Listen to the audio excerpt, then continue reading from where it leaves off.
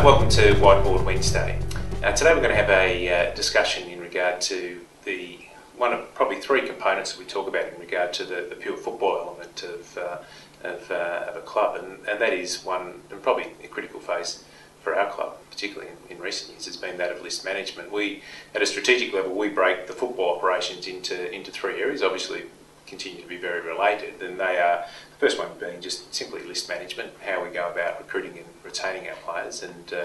looking at things like list structure, list balance, bringing things, how opportunities when it comes to drafting, having a look at how the salary cap mixes into all of those things, and we have a full-time person operating in that area, and that's Tim Harrington, who drives that, works very closely with the coaches, but obviously Barry Prendergast in the role of recruiting manager.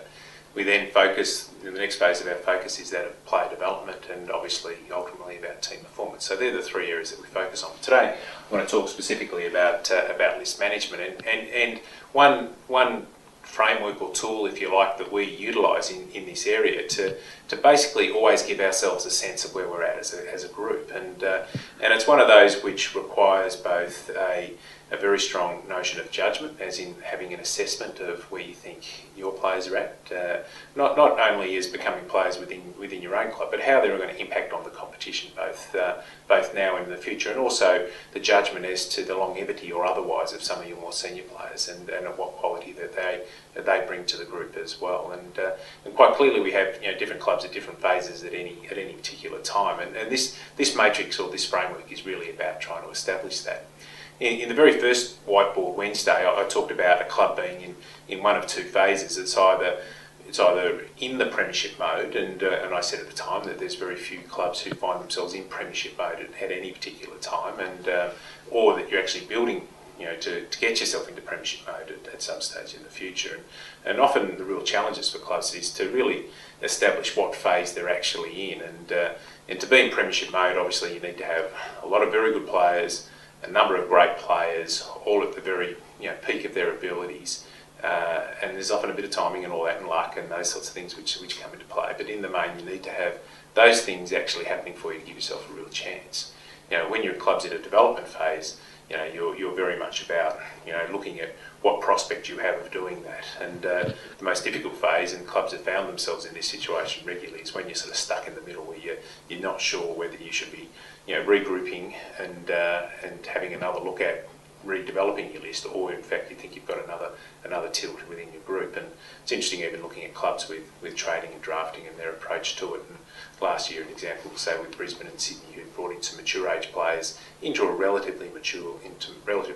lists with a view that they could continue to evolve and develop. And at that level, we had other clubs such as ours who were quite clearly very much focused on youth, and at the other end, Western Bulldogs, who bring in a Barry Hall because they see themselves in premiership mode, as Collingwood did with Jolly and Luke Ball. But this particular framework, it first came, I've used it for a number of years. I saw a similar version of it actually when I was studying. I was doing a marketing masters, and it was actually, the matrix was used was as a product life cycle matrix, and you think of an example, say with a company like Apple, who always have a product which is either in the development phase, products which are obviously going gangbusters at any particular time, and those who are in a more mature phase, and there's that the cyclic nature of all of that happening at the one time, and they need to be well positioned from that point of view, otherwise they could end up with old products, nothing coming through. And so when I saw the matrix, I thought, well, that's very similar to what happens in an AFL club, where you obviously need to have senior players, but you need to have players coming through. The AFL put in place a limitation on the number of players you got on your list, which is the biggest challenge. If you had lists of 80 or 90 or 100 and didn't have salary caps and all that sort of stuff, you could be in any one of the phases at any particular time, but at the moment you're restricted simply because of the numbers.